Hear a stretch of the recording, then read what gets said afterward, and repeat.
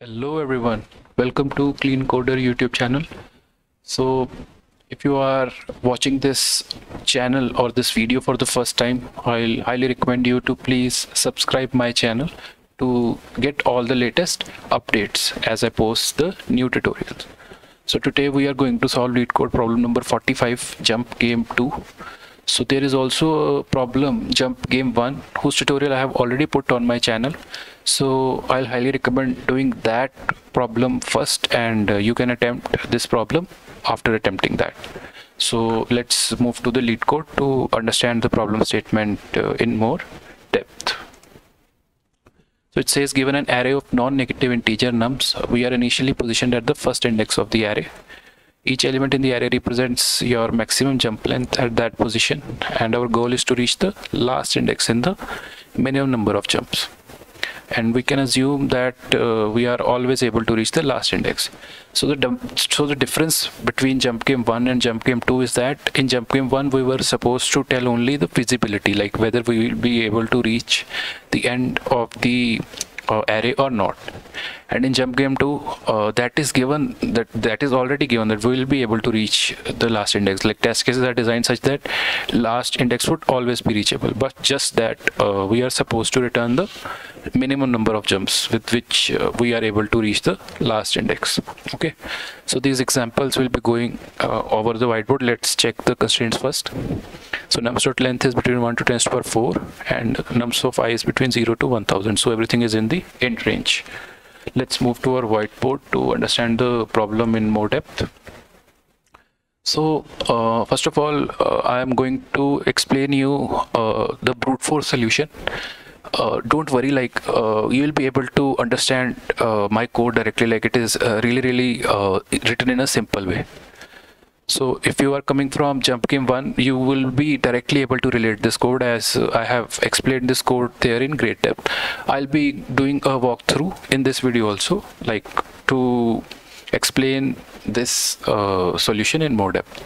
So there is a nums array given to us. This is the nums array, assuming. Okay. And aux array I am making of same length. This is the aux array.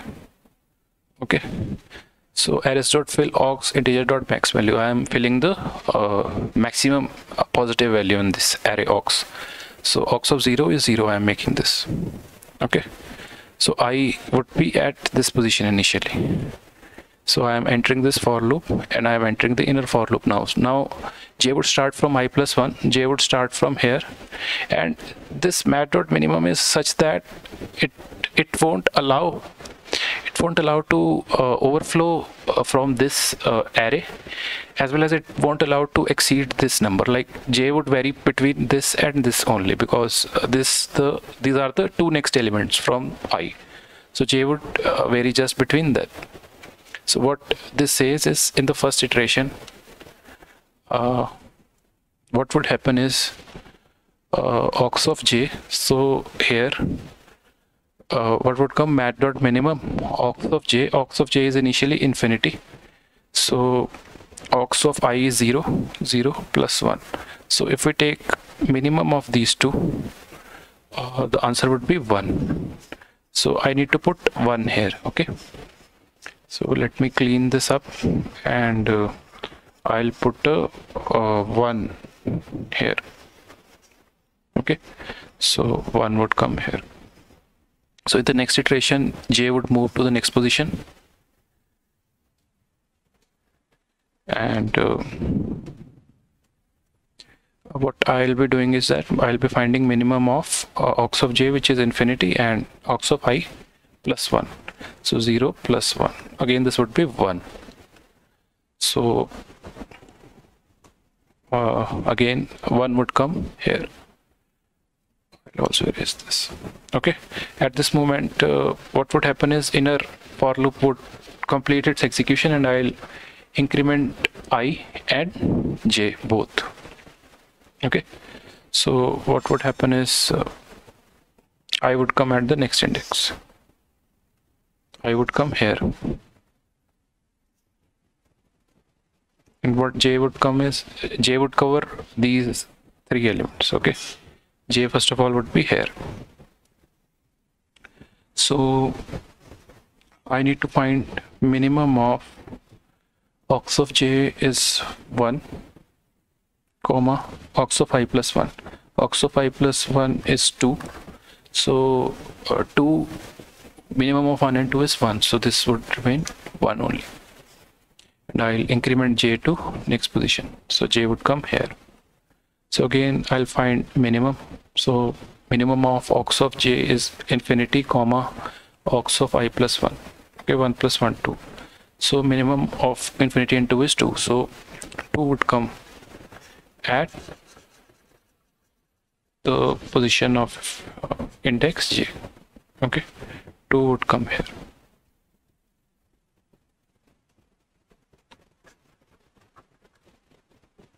Okay, now similarly for the j would increment to the next position.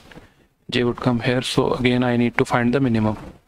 So minimum of ox of j is infinity, comma ox of I plus 1. 2, again it would be 2. So 2 would come here.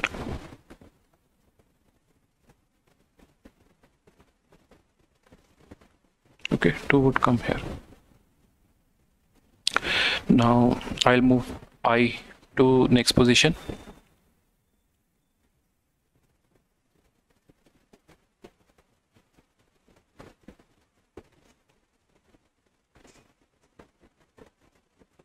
Okay, I would come here. Okay, and j would come here. Now what would happen is, whenever you are going to compare ox of j with ox of I plus 1, okay, let's say okay, so the range under my consideration would only be this one. So let's do that. Ox of j is mad minimum ox of j 2, comma ox of I plus 1, 1 plus 1. So minimum of these two is again 2. So its value is not going to change. Okay. Again, I would increment and so will j.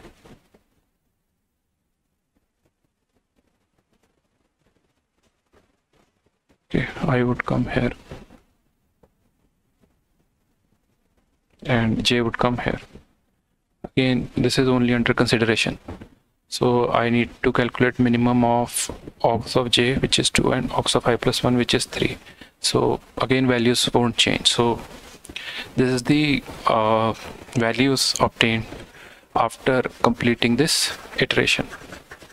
Okay, so in all these dry runs, the value given in the last index is kind of immaterial. You can ignore this because this is our destination and we won't be leaving this. So this value is not useful.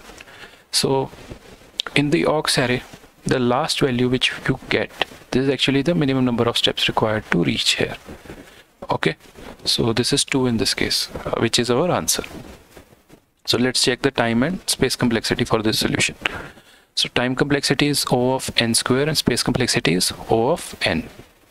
Now let's move to another solution, which is slightly graph oriented.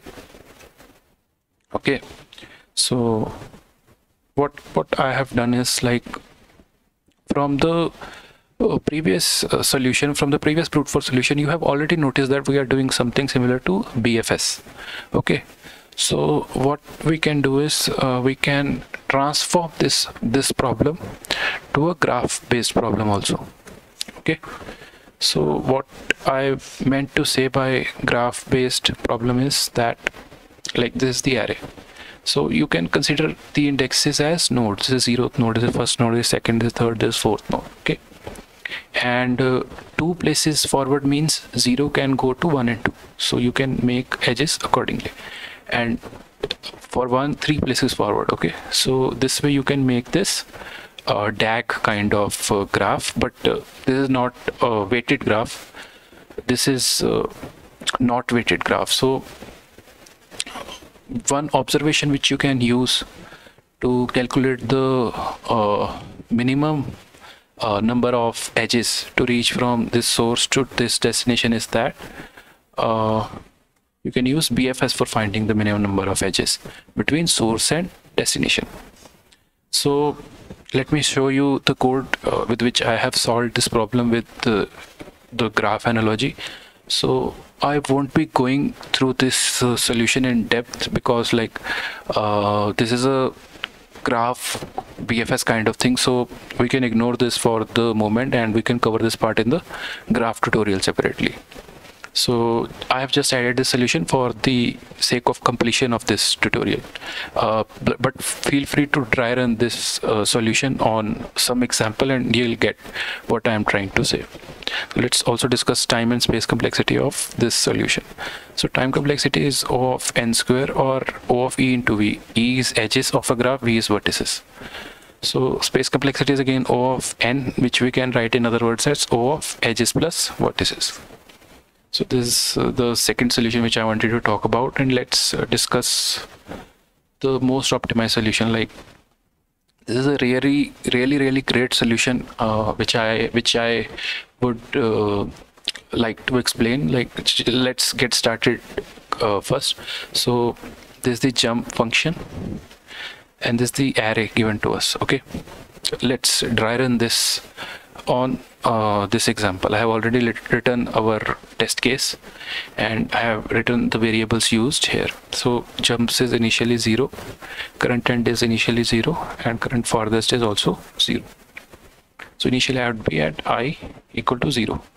Let's start the iteration. Current farthest would be mat.maximum. Current farthest is initially 0, comma I plus A of I. So I plus A of I is nothing but 2. So doing maximum of this is current farthest would become 2.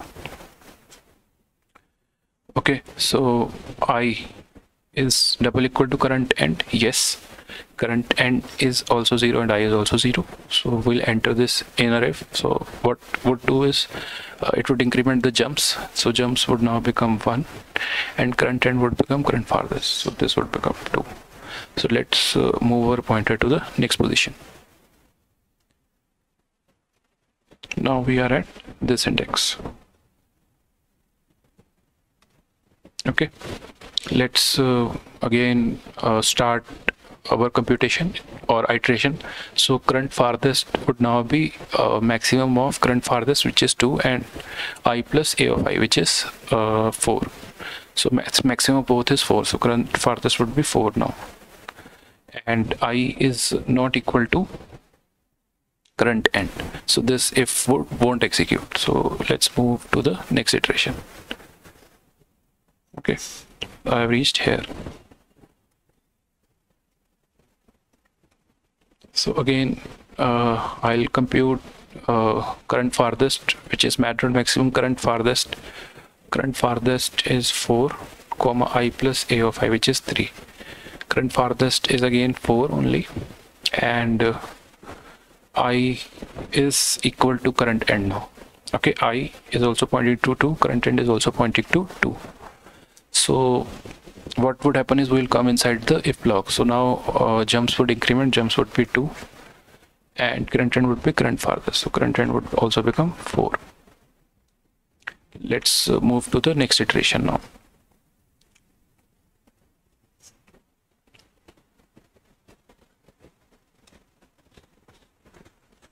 Okay, so now I'll compute current farthest, like current farthest is 4 and I plus A of I is also 4. So maximum is 4 only, and I is equal to current end. No, I is 3, current end is 4. So we are not going to go inside this if block.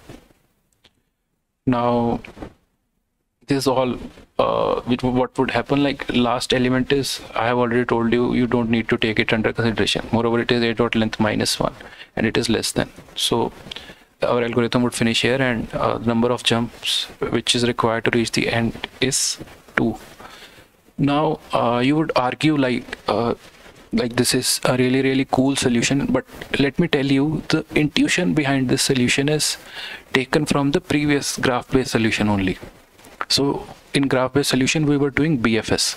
So like the BFS there is actually done here but like in a really cool way. Like it didn't really strike me first. Also, like I referred the LeetCode community for the solution, but I found this solution really cool that I wanted to cover this in my tutorial. So in fact, I have added a disclaimer also that credit for this solution goes to LeetCode community. This is a really cool solution. So let's understand the time and space complexity trade-off for this solution. So time complexity is pretty straightforward. We are only doing a single parse of our input array. So time complexity is O of n. And space complexity is also straightforward. We are not using any extra auxiliary array, and we are doing all the computations in variables. So space complexity is O of 1. So this was all I wanted to talk about for this problem. So if you like my tutorial, please subscribe to my channel Clean Coder. It gives a lot of motivation to me when someone subscribes my channel, and it motivates me to make new tutorials and simplify the LeetCode problems further. So thanks a lot for watching this video.